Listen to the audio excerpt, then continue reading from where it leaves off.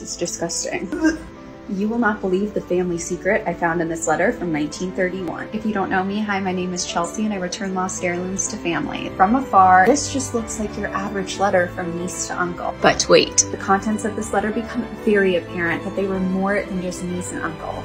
They were lovers. What makes it 10 times worse is that this man was 60 and she was 12. Which is very much not okay. What's even more shocking is this man was a very famous furniture designer, and his furniture still circulates to this day. When investigating this further, I couldn't actually find a blood relationship between this niece and uncle, but I assume that he was called uncle because he was a very good family friend of the mother or the father. The disturbing part of this whole thing is that this man used his fame to seduce a 12-year-old child. Usually when I'm returning letters, normally I only contact the recipient's descendants, but this time I'm going to be contacting the descendants of the recipient and the sender. Part 2 to come. Okay guys, so I'm going to give you a partial update right now because I know some of you are really waiting for this. I don't have a full update, but I did get into contact with the son of this 13-year-old girl.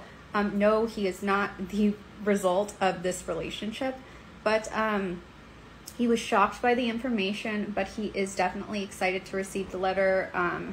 He was a little taken back, but he said that he is interested in having this letter and reading it and learning more about his mother when she was younger.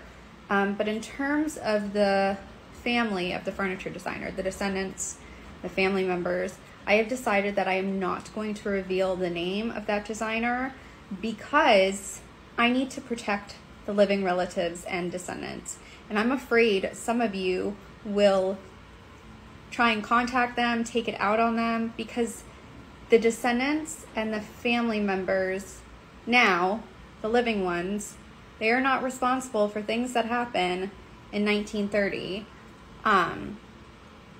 And so I wish I could tell you guys who it was, but I'm not. That is not a responsible thing to do on my part, and I do have to protect those involved and especially the living members of the family. So I'm not going to reveal their name, but you can keep guessing who it was. I'm not going to confirm or deny anything.